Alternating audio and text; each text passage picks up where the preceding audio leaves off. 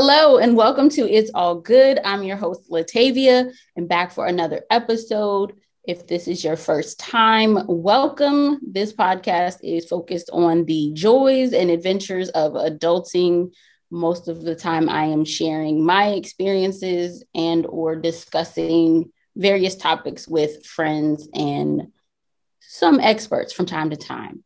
But today, I am happy to share that I have joining me my good friend that I can literally say we go back since grade school, Shanelle. So welcome. Thank you. Hello, everyone. How you doing? I am doing just fine. Just getting in from a long weekend in Delaware, so happy to be here. Slower, lower, Delaware. No, let me stop. But yes, I guess that's one of my hometown. Yes. One of mine. But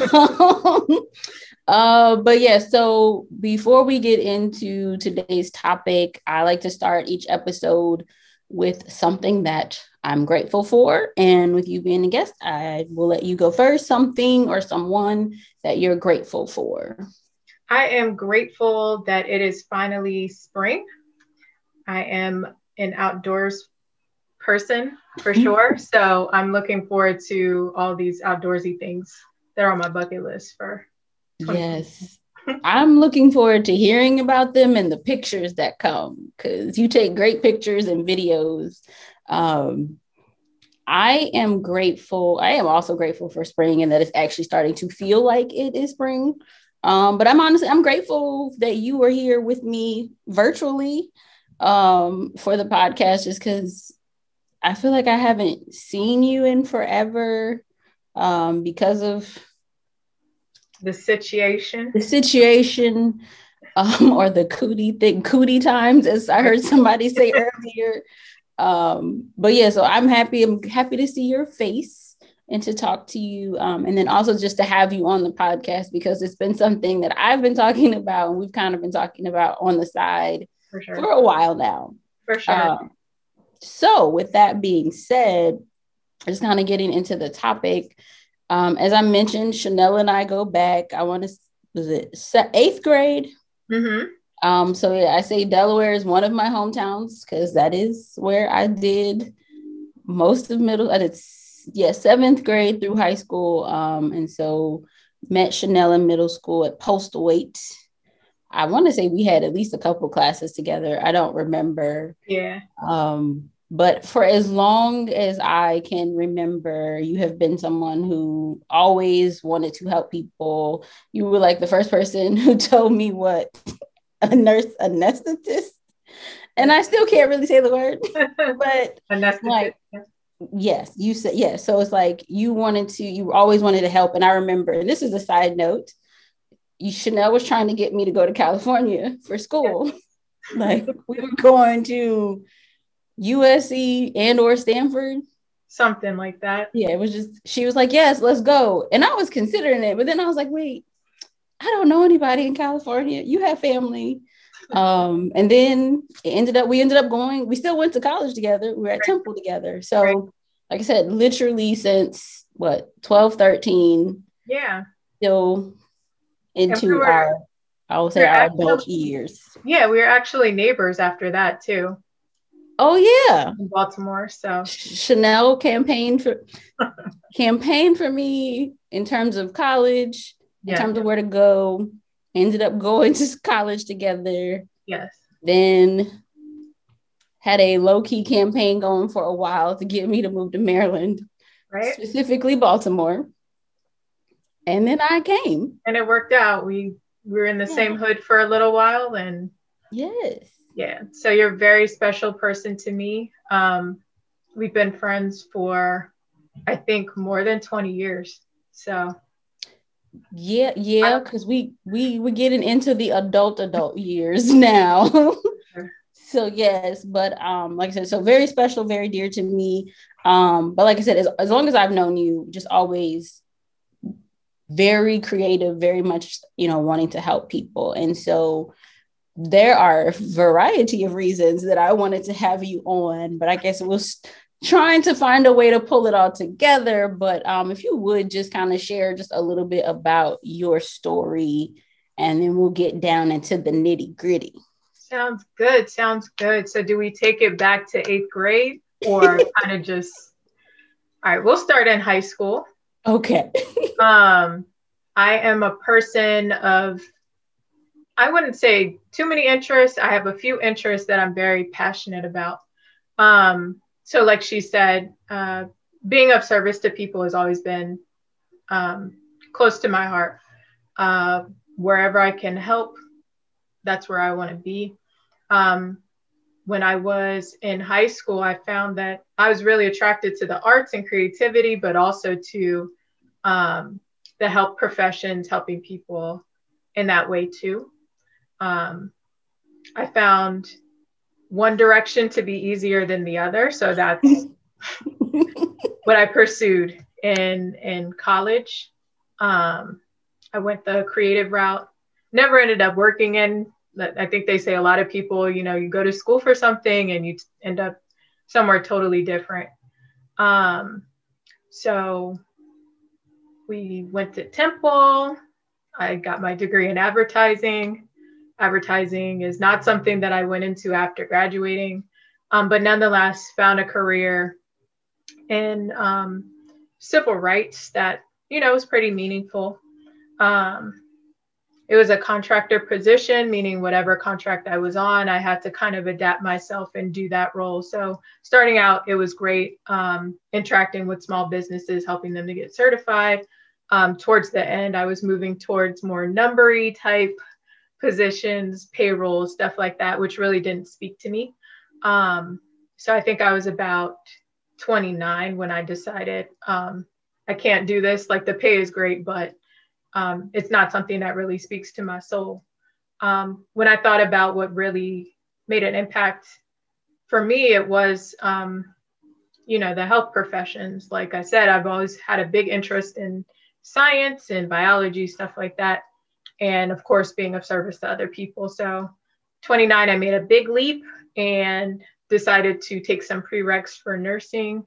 Ended up quitting my job and going, full steam ahead to nursing at the ripe young age of 30. So yes. So that was definitely a huge leap of faith, but I felt like it was something that had to be done in order to preserve my happiness. And I will say is one of the best decisions that I made. So. Yeah, no, you said it and I literally went right back to when you were telling me yeah, I'm taking classes, because my family friends, they always joke that I'm always in school. But I'll be like, Shanelle is low key never left school either, because she just was, I was like, you were doing yours under the radar. Right. But it's I always remember even before that, before you decided to take those specific prerequisites, but just, you would always be, oh, I'm taking this class here or this, that, there. And it's this is true. I skipped over that whole part, but I always felt like, there was something greater for me. So I tested the waters with, psychology and even computer science at one point before, finding my footing where I was supposed to be in my heart, which is nursing. Okay, yes. You already know this, but for you all listening, she's also my nurse. And my doula and or birth coach, haven't figured all those titles out, but when we get to that point, when we get to that bridge, we'll cross it. Mm-hmm. But like I said, I remember when we had that conversation of I'm thinking about it, I don't know, but no, I'm going to do it. And I remember she's really about to legit switch everything. And I was just amazed. Admired that, and watching you go through that was just really amazing. And I also remember, I don't know if it was before or during kind of your transition to going back to when you decided to become a nurse. and start that process. And this is kind of getting into kind of the thing wanted to talk with you about, but I don't remember how it came up, but we ended up having a conversation about investing and learning about the stock market and just investing in general and how important it is and how much just all of the things that you learned. And so I remember then thinking, this is great. I don't really know what she's talking about. I want to, but I don't know.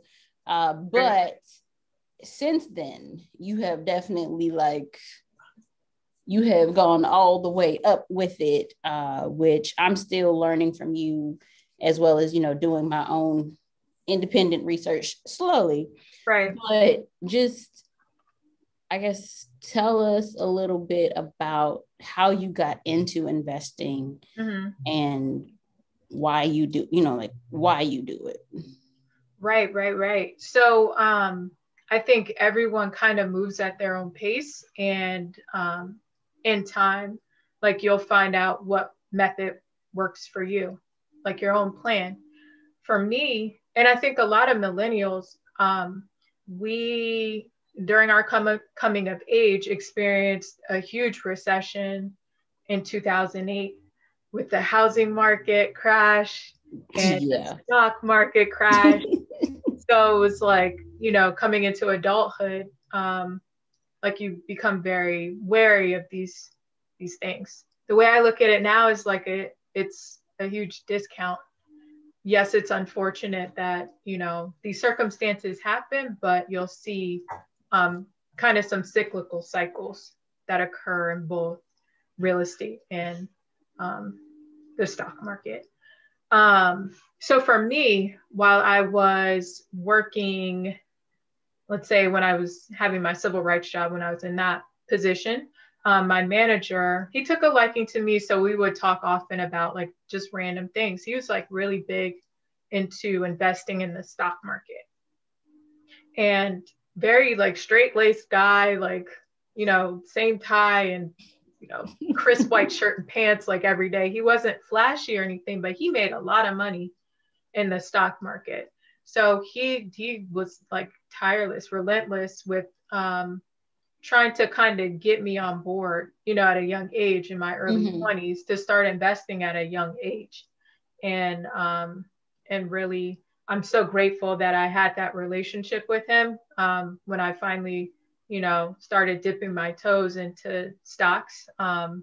It really worked out for me. I was able to basically fund my living expenses when I was in nursing school, all from, some investments that I had started in my in my early 20s. So the earlier that you can start, the better. And so basically, he kind of like instilled some basic fundamentals, meaning, like I said, the stock market, for instance, is, it goes up, it goes down. It's the nature of the stock market. Basically, you don't lose until you sell. Right. So the best thing that you can do is take advantage of the stock market when it's, going down. When everyone's going crazy, he was like, that's when you need to keep a cool head. And that's when you really need to like start buying, because it's going to come back. Historically speaking, what goes down goes up. So that is true. And I would say, just from watching from a distance, I've seen that. And even with my little limited investing I've been doing, watching that go up and down. It's been interesting watching, like, I know I'd shared with you before, like one that I bought initially, it was like $2, and then it shot up to like 25.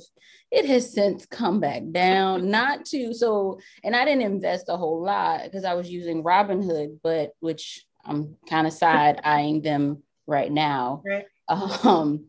But even with that, just watching, I remember like, oh shoot, but then and I had thought about selling, but it was like, I also actually it's one that I was like, I want to own. And so it has definitely fluctuated. And this is just since, I want to say June of last year. So that's 8 months now of watching it go back and forth. And part of me is like, oh, if I had like invested some money in here, I could really could have had a real big couple instead. I mean, which a couple hundred is nice because that's not how much I spent.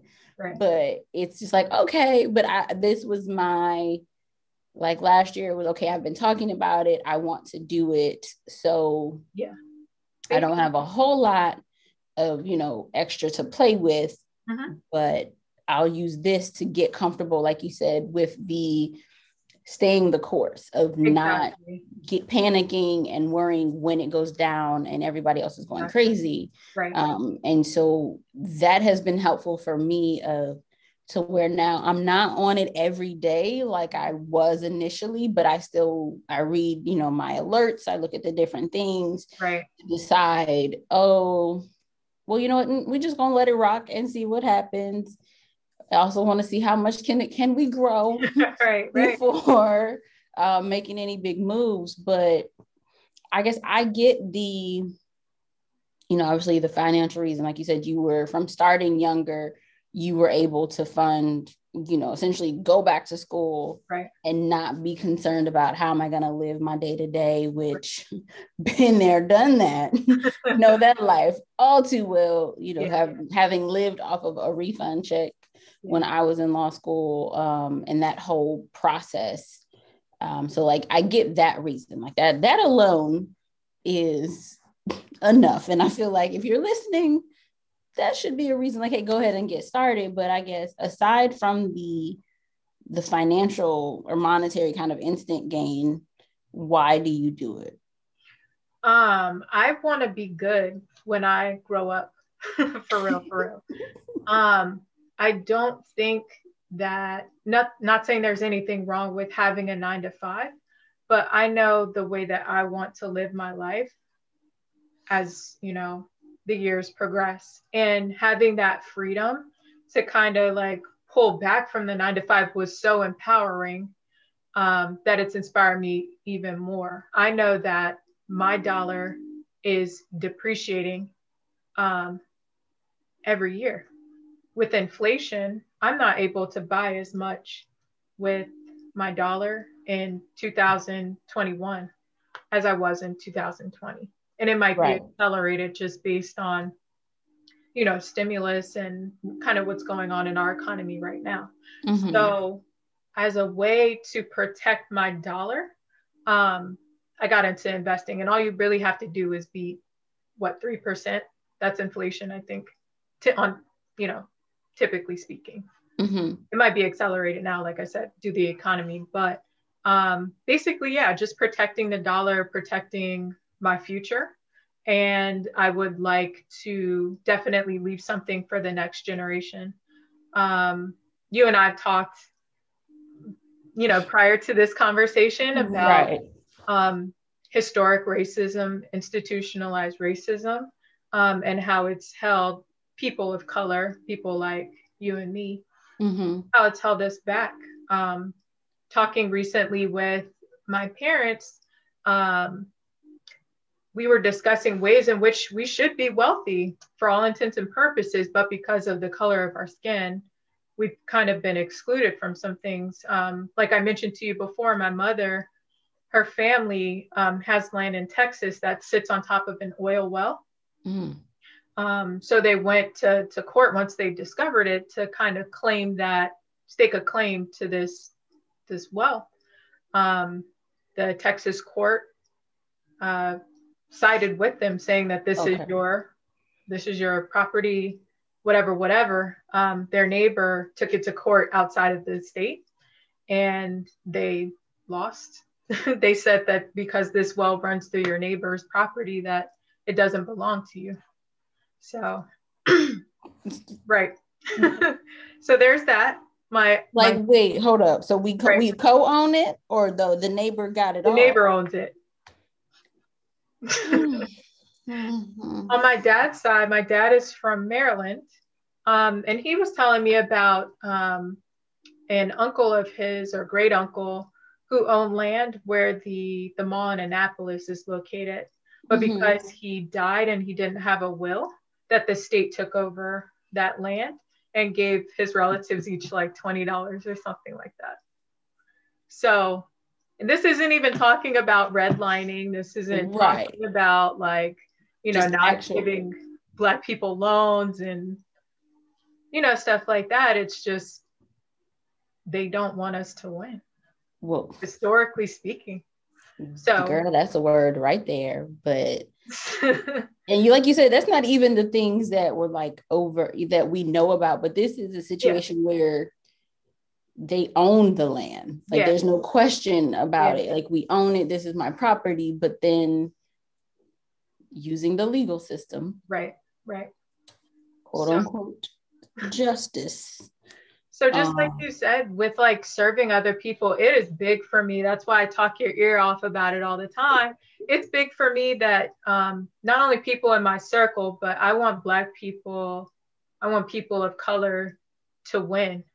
They've taken so much from us, but we have the means, especially with the stock market that doesn't discriminate against anybody for any reason. It's a great way to build wealth if you're able to put aside some money for years. Like you said, it's not something that you're gonna throw in and take out just because you saw it, go up, unless you want to pay taxes on that, which can be ridiculous. No. So that's a whole other. So speaking of that, like you said, the stock market doesn't discriminate.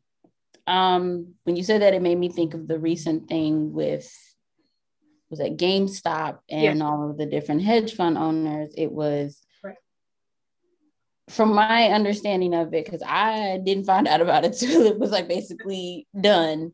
I think in that sense, there wasn't I guess it's to that there's no racial discrimination, but it also seems like there's a socioeconomic aspect of it. So I guess how do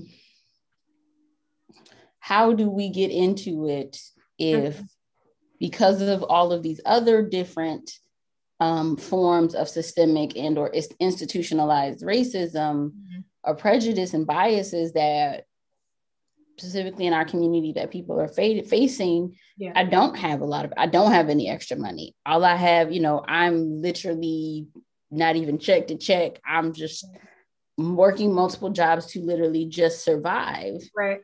What are things that I guess that those individuals can do, or those families that can do? Because like, yes, they don't want to continue this cycle, want to find a way to create generational wealth. Right. How do we start? Right. If I'm not making, whatever is considered, not even an extravagant salary, but like more than livable. Like, what do people, like, how would you encourage people to start in that position or from that position? Right. I think I rely on key fundamentals of, first of all, lowering your expenses. Typically when people live based on what their salary is. So that's true. And they live beyond their means. So even say I'm working and I'm making, 40,000 or whatever, and I get a raise to 50,000, most people will expand their living expenses to 50,000. Very true. So that's first of all, it's about sacrifice. So for me, I try very much to keep my expenses low. That's not saying I don't splurge every now and again, but it's not my day-to-day like lifestyle. Second of all, I think with Robinhood, like you said, I think you've used other apps like Acorn or something like that. Yeah, I still use Acorns. I want to say, I think the first one, maybe a few years ago, Mint. Well, I don't know if that was stock market, but I also use Stash. Yeah.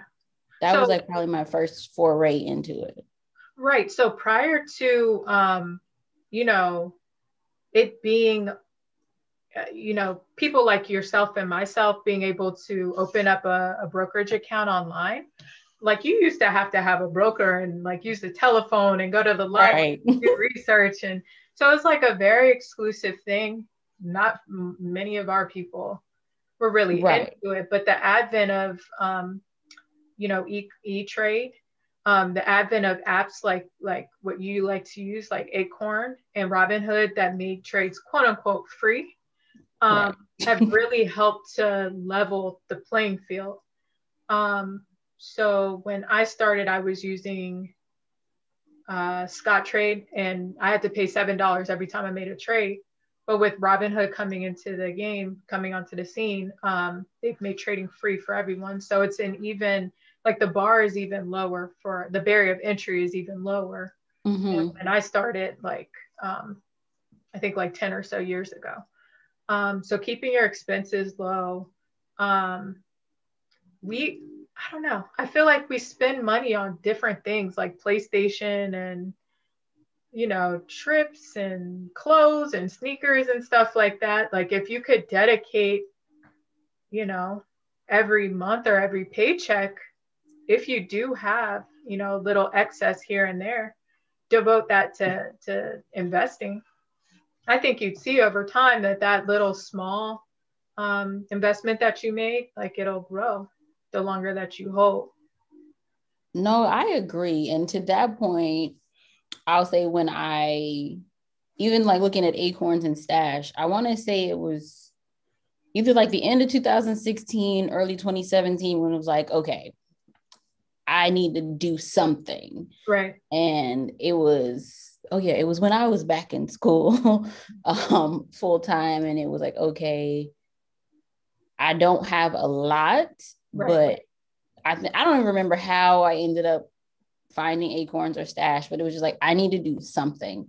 But even with that, like with Acorns, and if you're not familiar, Acorns, it's like a roundup thing. So the equivalent of, I think our parents used to keep, you had that coin jar. So when you broke the dollar, any change, when you got home, you put it in that jar and let it build up that way. Acorns is similar, does the roundups. And so I connected it to my debit card, since most of the time I'm swiping instead of cash. And so with that one, it was like 1 year, I just was like, okay, I'm not going to touch it. Whatever goes in there stays in there. Right. And it wasn't a lot. And I think at that point I was able to maybe do like $10 every month. I had set up as like a recurring deposit. Mm-hmm. And did that. And I'm gonna say by the end of the year, with just the roundups and that $10, it was about maybe 400 or 500. So it was like, it's not a whole lot, but considering it was money that I didn't really think about. Right. And so I was like, oh, okay, well, if I wasn't thinking about it and I did this, right, I have more extra than I realize. And so, like you said, I think I agree. And I know another thing that I started doing, I was doing really well with pre-pandemic. Yeah. I had started using the cash method, like the cash envelope thing of I got a wallet that has little envelopes in it, or little sections in it for your cash for the different categories, of like planning out, someone told me, a spending plan as opposed to a budget. Okay. I know that helped me in terms of just the mental thing, but using that was something that helped me in terms of realizing you don't need all of these things that you're getting, and you can live without a lot of I can live without a lot of the extras, right, for convenience sake. Right. I am definitely guilty of doing things out of convenience. Right. I think that's a side effect and or casualty of being American. Yes. Because we are very much, I want what I want when I want it now, and I want it as quickly as possible. Yes. So in my mind, you have mastered living within and or under your means, but doing it in a way that is not, it doesn't look or feel that way outside. Like in terms of, but like another thing that I've always admired is your level of discipline. Mm-hmm. because the other career that she has that we haven't even touched on, I told her she's going to be like a vegan or just a nutritionist and or health coach, personal trainer. That's one of her other lives, right? Other careers. But just looking at, I guess, kind of how did you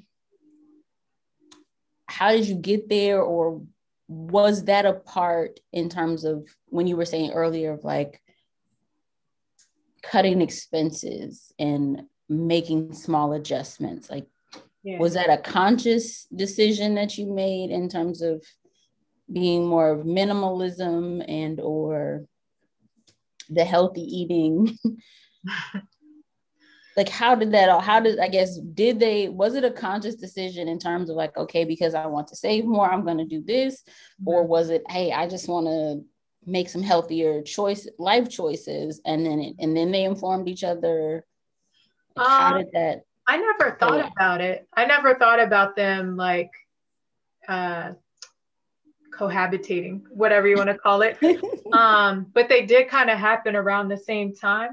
So I kind of did what you did, where you kind of like just set aside some money and didn't think about it. For me, I opened a bank, what was it, like a CD or something with Ally Bank, and I didn't have a credit card. I didn't have like a number where I could like enter it on Amazon or something like that. So I set up like direct deposit to this interest-bearing account that was greater. It's slightly greater than like your traditional savings account. And I did that for however long it took me to have the minimum dollar amount necessary to invest in an index fund. Okay. So that's a safe bet. So I don't want you to think, or anyone to think like I just jumped in this like, head first or anything, because it wasn't like that. Like, investing in a total stock market index fund is something that is like, the risk level is not as bad as if you were to jump into an individual stock like a GameStop. That would be super risky. Like, you could lose all your money real fast. But historically, we'll say the stock market has returned like 10% if you hold it. So I needed to have a certain amount to buy this index fund. And I did it by just sending my money every paycheck to this account that I couldn't touch. So it's very much how you did it. So it was a slow start. But I would say I've always been a person to live below my means. And I do it even more so because I've seen the benefits of it from a younger age. So I've been blessed, and I feel very fortunate to have some of the friends that I've had that have allowed me to live with them after going to nursing school. I don't want you to get it twisted either. I wasn't balling out of control. I was very much just meeting, my rent, my utilities, my food with my investment. I was on Medicaid. And so I survived nursing school, but I came out with like $25,000 in loans that I had to start paying back, and the pay for new nurses isn't the greatest. So I was very fortunate to have a friend who was like, you come live with me. She didn't charge me crazy rent. I still kicked her, a few hundred a month, and I was able to get back on my feet. And I really like the idea of living with friends and living with family. I think in another curse of being American is you think as soon as you turn 18 that you are ready for the world and you get kicked out of the house and kind of like meant to fend for yourself. I think we fall into a lot of financial traps that way. We all know that rent, mortgage is our biggest expense. So if you could minimize this somehow, whether that's living with friends or living with family or living in an apartment that is below your means. I've always done that too. I think that'll help you. At one point living in DC, I was paying like $1,400 a month, and it wasn't like I was losing money. I was very much breaking even, and I was like, I can't do this. So I got a roommate, and that made a huge difference for me. So I've always made sacrifices, like try and reevaluate, what it is that I really want. And I go for that with, full steam. Discipline, I don't know. It's like when I really want something, like I can commit to it. So the whole nutrition thing, it happened around the same time. I won't say that they were associated, but once I start seeing like results early on, then I can go forward with them. Like, yeah, this works. I feel better. I look better. I feel healthier.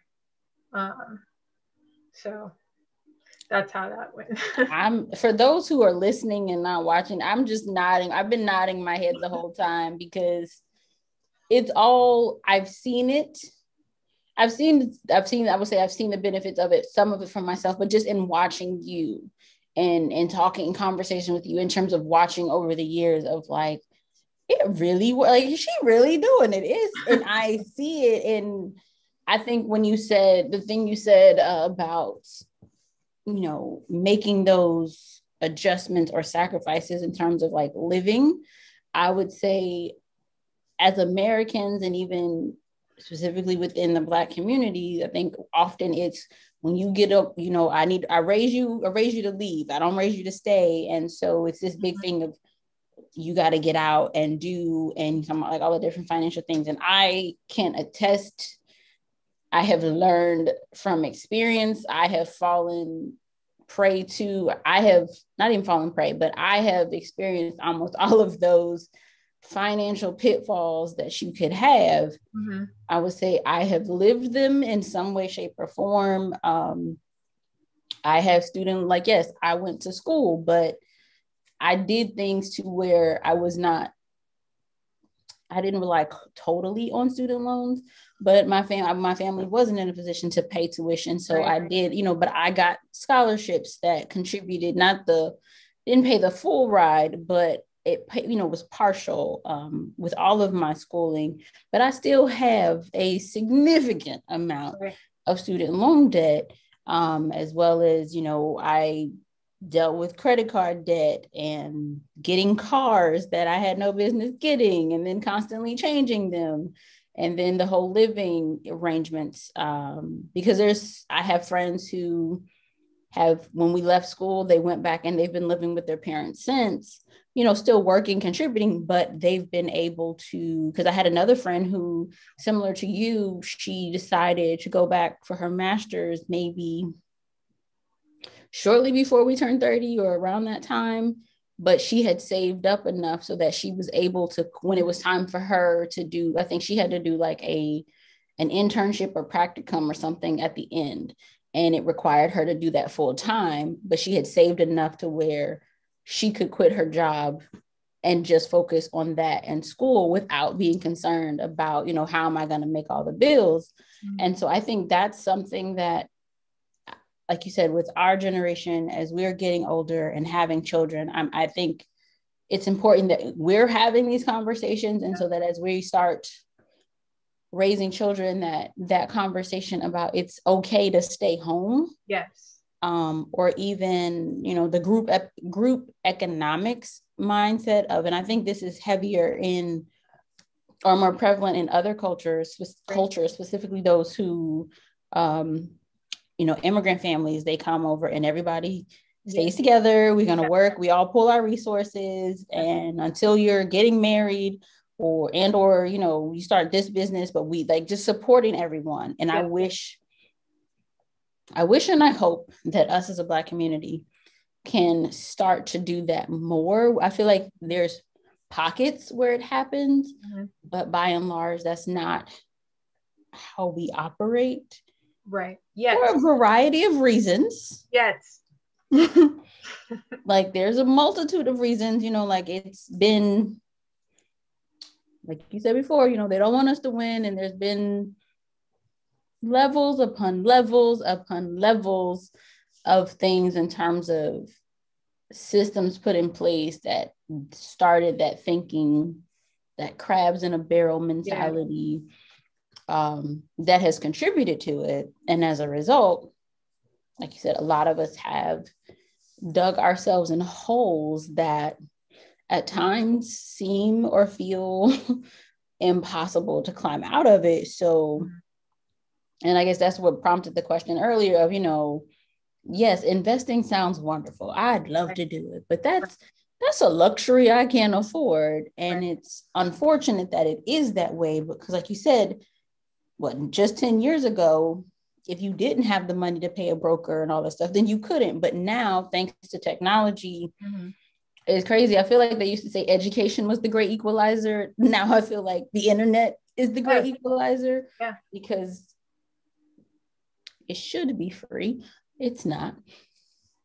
Agreed. But it's something that if you can get access to the internet and there are apps that, like you said, are technically free. Quote unquote. Right. Well, I think Acorns is like $1 a month or something, which is relatively low, all things considered. But I guess so. You said you started with Scottrade. Yes. So I guess I guess if you could just, how did it, when you started? I know you said you were having conversations, with your former boss, and you guys talked about things, but how did you, I guess, kind of, what was the thing that you did, or how did you start? And if you don't mind sharing, like, how much did you start with? Sure. So like I said, I put away money every paycheck to my Ally bank account. I wanted to buy an index fund that was based on the total stock market. Okay. And in order, you got to pay to play. They have a minimum of $3,000 that you have to invest. So that's what I started with. Okay. So you saved until you got to that point and then started there. Yeah. So my first account was with Vanguard. And I still have a Vanguard retirement account, but I had a separate account that I just wanted for myself and that I used to live off of when the time came for that. So that's where I started. Okay. I did my own research. I love the internet. It's, available for most of us. And so many answers are out there for most of us. If you really want to know, the principles of investing, it's there. It's in your library for free. I'm reading a book right now on the 4 pillars of investing. I think you really have to, devote and have, it's like I don't know how you describe it, but it's like, I really, really want to win. So I'm really going to devote a certain amount of time each week to learning how. So I did a lot of research on the internet. Warren Buffett is he's a person a lot of people look to due to his success in the stock market. And one of his principles is investing in companies that you know about, right? That you use, brands that you use in your everyday that is like a good company. So I went that route with a couple of things. Bounced off with my partner at the time, like what he was into. So we would both talk about just things we're into and just getting started there. I saw Amazon when it was like $500 per share. And I was like, man, this is expensive. I'm not going to do this. And now I look at it today, it's like trading at 3,000. So just investing in quality, holding my money for a long time. And my biggest investment was actually Netflix. And that was something I felt familiar with.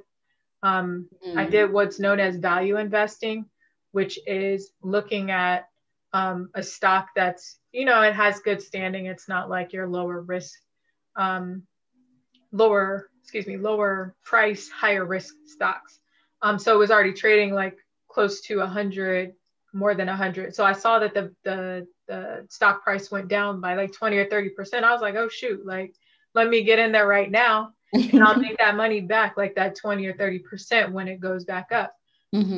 Flash forward to today, it's like 400, close to 500% return. So I looked at that one. I was like, not there again. Yeah.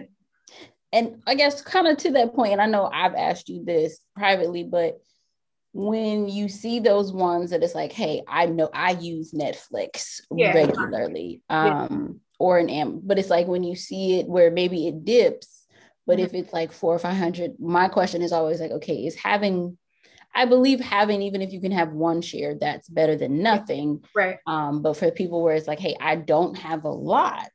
Right. So is it worth, let me put everything into this one stock that is a higher value, or maybe I can buy a few a few shares of a few different ones that are lower in value. So I guess, is that just more of a personal preference, or is it? Definitely. So for me, I think that's like such a great point that you bring up. My current partner, I talk to everyone about investing. I want everyone to win, but he didn't feel as comfortable investing like large sums of money. He's like, I really just want to keep it basic, keep it simple. So he came up with his own plan, and he said he was going to invest in companies $10 and below. Okay. Quote unquote penny stocks. So these stocks are not like, their methods aren't as proven. Mm-hmm. These are called growth stocks. So when you think about it mathematically, if you buy a stock that's $2 and it goes up by $2, you've made your money back. But say I Mm-hmm. have this stock that's like, $500 and it goes up in $2, that's not really doing Got anything. you.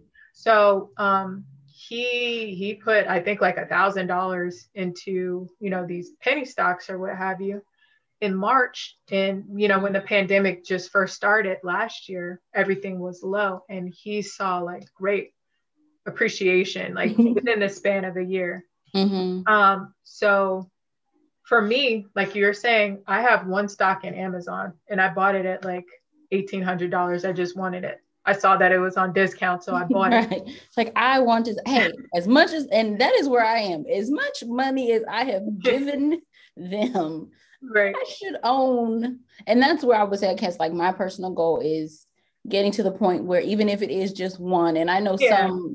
some sites now let you do fractional shares. Right. But it's like, for the things that I know that I use regularly, I need to at least say, okay, some of that, a fraction of that is coming back to Right. me. So for me, I was value investing only. I never looked at the price. I was like looking at in terms of how much am I investing? What percentage am I going to make back? But he showed me, because when you invest in those, growth stocks, that your money doubles, a lot faster, that this was like also a cool way to make money.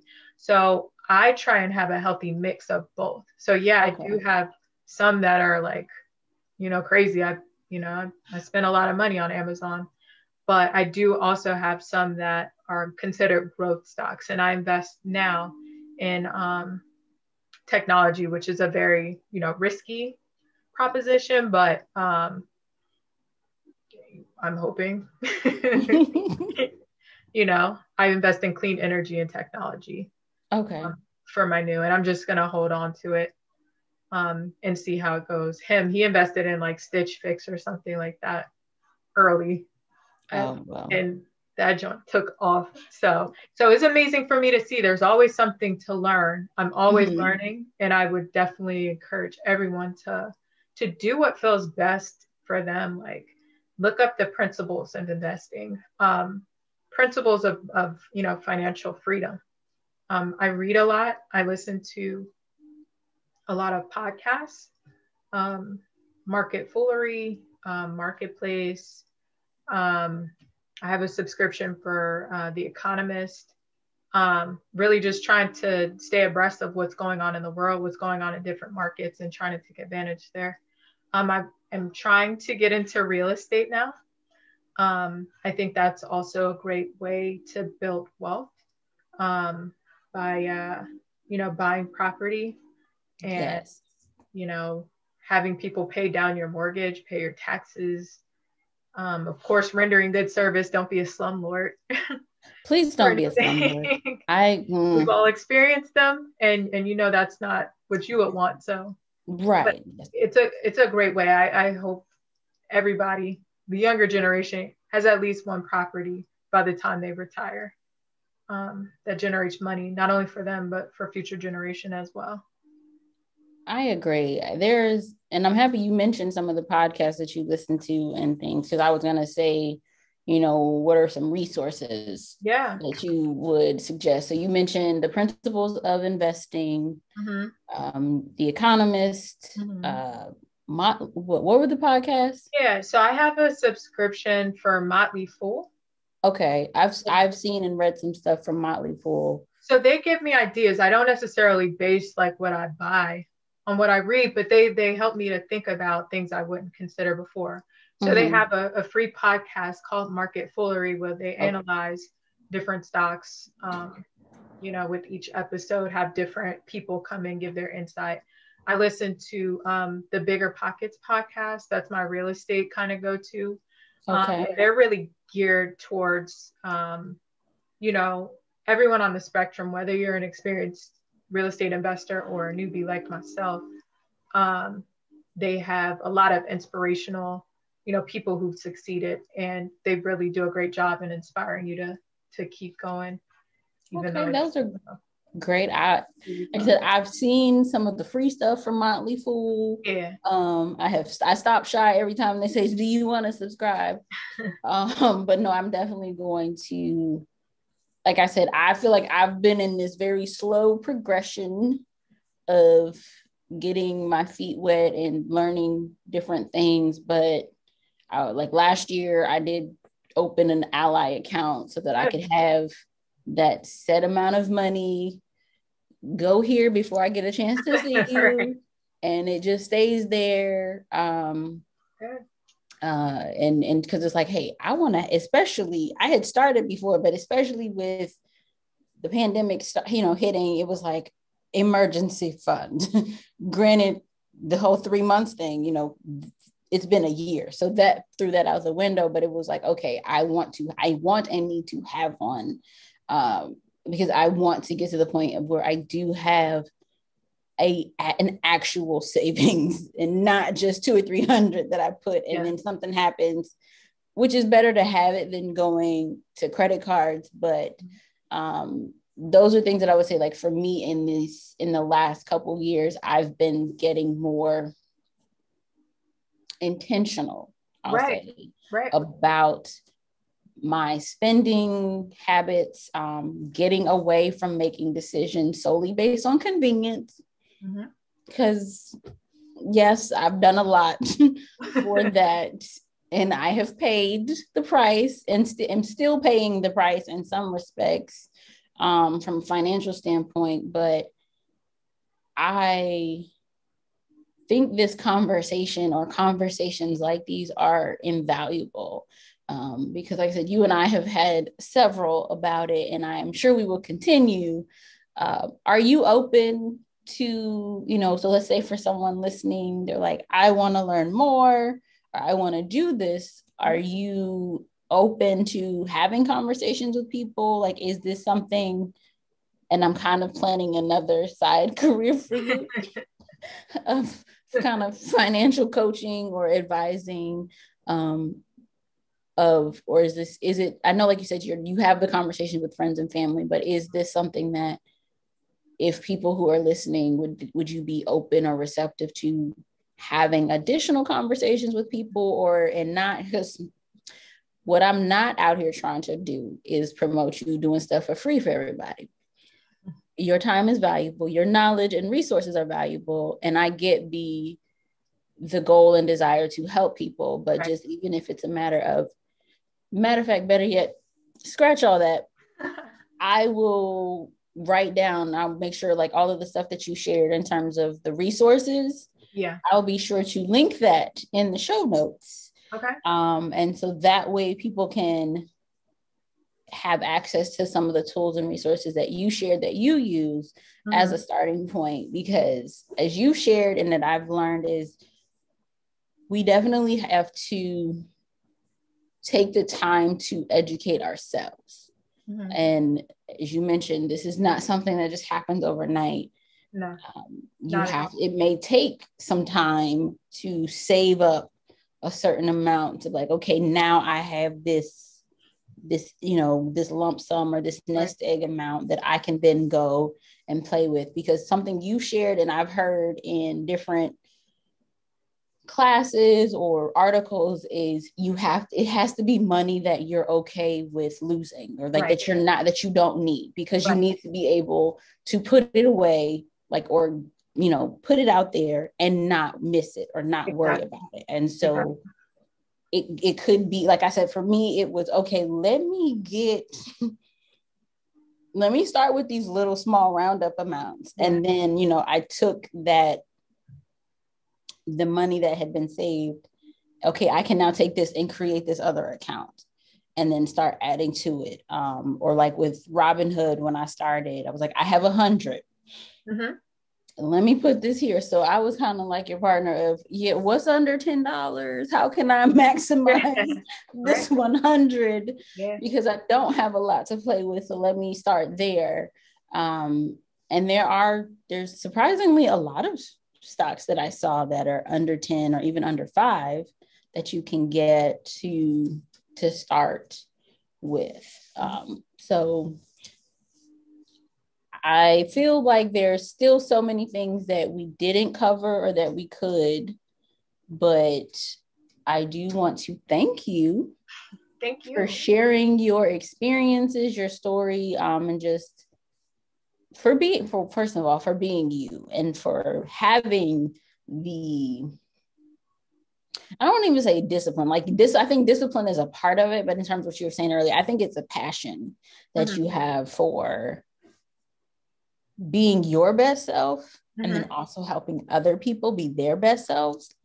And so I think that is what fuels the discipline for you. And then, like I said, being able to just watch, I'm like, she is really out here doing it. Okay.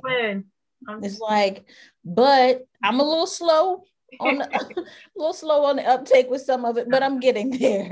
Everything on your own time. I love that you kind of talked about your strategy as well. We all have different life experiences. We have, different advantages. And I just hope everyone, kind of does some introspection. Yes. Looking to see where they have those advantages, looking to see, what kind of opportunities they can capitalize on to build their wealth. I love talking about it. I'm obviously passionate about us coming up as a people. So I'm not sure how that's going to work out in the future. I don't think I will be a financial advisor professionally, but I hope we can talk about different ways that we can, help others attain some financial freedom. So it was a pleasure being on. This is my first real podcast. So thank you for having me. I appreciate it. Oh, yes. I'm going to just say it's the first of many. Whether it's here, you're always welcome here. Because like I said, there's so many other things that I think in terms of just what you're doing aside from this, that I'm like, everyone needs to know about it. But like I said, thank you. I appreciate it. And for those listening, I go back to, you said you initially just, I guess, tangible things that we could do. If you're listening and you're like, okay, whatever, investing, I can't do that. I can't afford it. Like, before you're so quick to just say, I can't, or that's not for me, that's for other people. I think if nothing else, like Shanelle said, take some time for introspection and actually look at your bank statements.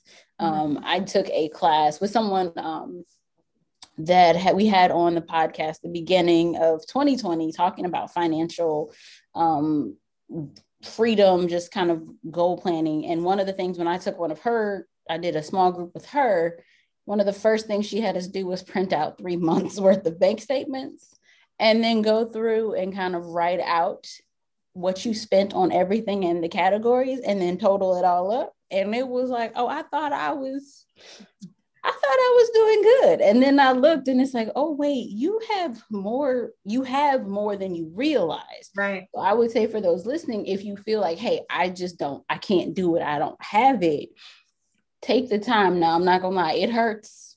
It does. It hurts, even if you don't print it out, but just going through, because like I know with my bank, I can I can create categories of what each thing is, and then it'll kind of create a graph of it. I think it's better if you do it by hand, even if you don't print it, but just writing it out and then actually adding it up to see the like, oh, right. Oh, I didn't think that I did that much, but I would say that's something that you could do. Like she was saying, look at cutting your expenses. What are some things that, hey, I don't have to pay for? Share all these different subscriptions and streaming services. Right. Like they allow for 3 and 4 profiles. Like, so we don't all have to have our own. Right. Just different things. Look at different things like that I think would be ways to minimize expenses. And as with, I guess, pretty much everything, you got to start somewhere. And so even if you can't actually start buying stocks or investing in that respect today or within this year, you could open a CD or even just a savings account, like a separate savings account where you put the money. Like I said, Acorns is something that I used or still use, and it's just there, and it's slow, but it accumulates over time, even just off of roundups. And I think even Cash App now has some kind of option for investing. So Cash App and PayPal. Yeah. So it's like those are areas or things that we use regularly anyway. So just start somewhere. And I know that it can feel overwhelming and daunting. And it's just like, there's so much, I don't know what, but just start somewhere, pick something and read a little bit about it every day. You could sign up for news alerts. I want to say CNBC is another, I don't know how big they are in terms of like stock advice, but I know I've heard of them or I see articles from them. But just like I said, start somewhere and remember that this too is also a part of a process, of a journey.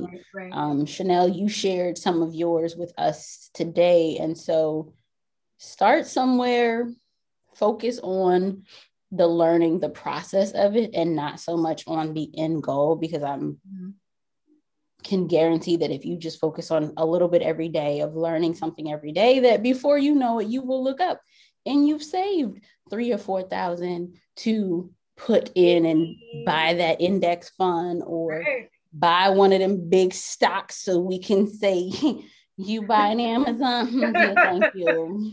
Thank you for that little bit of money. Thank you. But that's totally agree. And that could just be me. Sowing seeds, and you reap what you sow. So have faith, have fun, and watch it grow. Watch us come up. There you have it. So thank you for listening. And until next time, y'all, just do it.